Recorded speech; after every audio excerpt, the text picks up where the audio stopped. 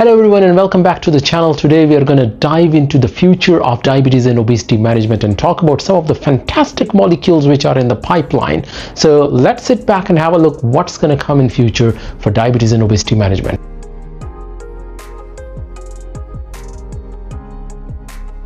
Three of the molecules that I would like to highlight today are Retatrutide, conventionally known as Triple G, Semaglutide and Cagrisema combination, conventionally known as Cagrisema, and Orforglipron. We're going to break down their clinical trials and their results, their efficacy and their safety, and also what to expect in near future.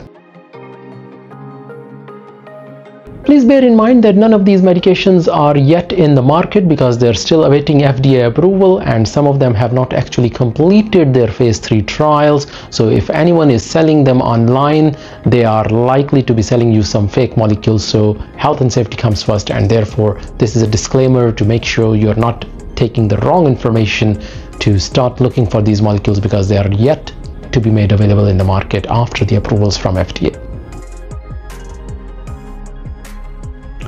In a 48-week study of Retatrutide phase 2 trial involving around 300 participants, it was impressive to see that the participants on the highest dose of Retatrutide achieved around 24% of weight loss. The impressive thing was that the weight loss was still ongoing while the trial was discontinued, meaning that further weight loss would have been possible, and that's why Retatrutide has achieved such significant degree of spotlight. But again, having said that, if you look at the official website of Eli Lilly, you can see that the phase 3 trials are still ongoing, and the final recruitment of phase 3 trial would be completed in May 2026, meaning that there is still some time for these drugs to become available in the market after the FDA approval. Next in line is Semaglutide and Cagrisema combination, conventionally known as Cagrisema. This has actually completed the phase 3 trial, which has just been published this month, and it has shown impressive results for both obesity and diabetes management. The trial has been conducted on around 3,400 participants spanning over a period of 68 weeks, and it has included both patients with diabetes and without diabetes and just obesity. The results for both scenarios are very impressive, as we have seen diabetes going into remission. At the end of the study, the highest dose of Cagrisema was able to achieve 20.4% weight loss in its participants. And the patients who were involved from the diabetes perspective were actually those who had poorly controlled diabetes with HbA1c ranging between 7 and 9%, and they were able to put the diabetes in remission, meaning that the HbA1c dropped down to a level below 6.5% for about 73% of participants on the study, which was specifically looking at diabetes management, meaning that not a surprise if Semaglutide is combined with Cagrisema, it becomes a much more powerful molecule, able to achieve not only weight loss but also remission of diabetes, as one would have expected. The third one in the line is Orforglipron.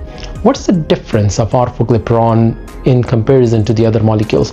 Now, the other molecules in the GLP-1 class have so far been the peptide molecules, which have always had a difficulty in absorption if they are taken orally, and if they are being available in form of a liquid formula like in an injection, there is a question about the duration of usage of that, because the peptide molecules get denatured over time and the efficacy can be lost. Cagrisema is amylin, which is slightly different, and it is actually able to work on our appetite centers in the brain and also slow down the stomach, which has been combined with Semaglutide, but that is still coming as an injectable option. Now, Orforglipron is coming as an oral option, and it is a non-peptide molecule which is able to activate the GLP-1, which is quite a promising mechanism. The only GLP-1 that's available to us for actual activation of the GLP-1 receptors orally is Semaglutide, which is coming by the brand name of Rybelsus. Its absorption in the stomach is also quite challenging because the peptide molecules get degraded. Therefore, specific instructions are provided for oral Semaglutide, which means that you have to use it on empty stomach with only a sip of water and allow 30 minutes before you eat or drink anything else. Otherwise, the molecule may not be properly absorbed. When it comes to Orforglipron, the dietary restrictions are not there, which is quite a promising thing, that you can easily take this medication without getting worried about its proper absorption. The trial which has been done with this molecule has targeted the diabetes population at an early stage of onset of disease, meaning that the HbA1c has not deteriorated or declined significantly. It was only hovering between 7 and 8% while the intervention was done with the idea to put diabetes in remission. So you may argue that in future this molecule might be similar to metformin to have an early intervention in pre-diabetes stage and put diabetes back in remission. So the idea was that what is the impact of this molecule on the HbA1c as opposed to the impact on the weight, and hence the trial population was mainly selected for this particular purpose.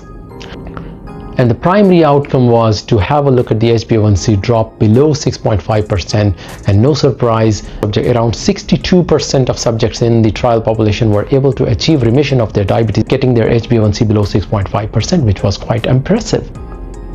There was mild weight loss of around 7.6% from baseline, which was not unreasonable, but not as significant as the other two potent molecules that we have discussed.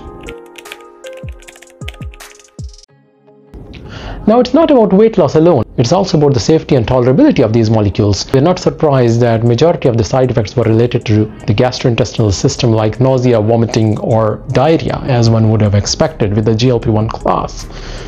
However, the discontinuation rate was not massive. The major number of participants discontinuing the therapy after usage of these molecules were belonging to the Retatrutide group, as one would have expected due to its potency, and around 16% patients had to discontinue the therapy for that reason, whereas 8.4% on Cagrisema and 7.4% on Orforglipron discontinued the drug due to the GI side effects. In summary, each of these drugs represents a major step forward in the fight against diabetes and obesity. Retatrutide shows unmatched weight loss efficacy.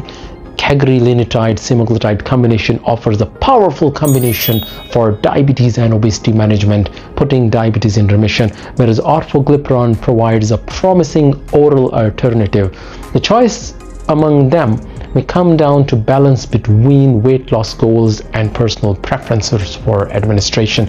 We know that one size doesn't fit all. Our patients do hit a plateau after using these medications for a period of time. So having a variety of options is always very promising, and it is absolutely fabulous to know that some of these molecules are showing promising results at early stages of their phase 2 and phase 3 trials. We are still looking forward for their approval processes to happen. Please bear in mind they're not yet available in the market. So anyone selling these molecules online is actually not doing the right thing, and they're selling you something which could be hazardous to your health. Please stay safe and watch out for more updates on medicine, diabetes and obesity. So subscribe to the channel and add your comments. Thank you.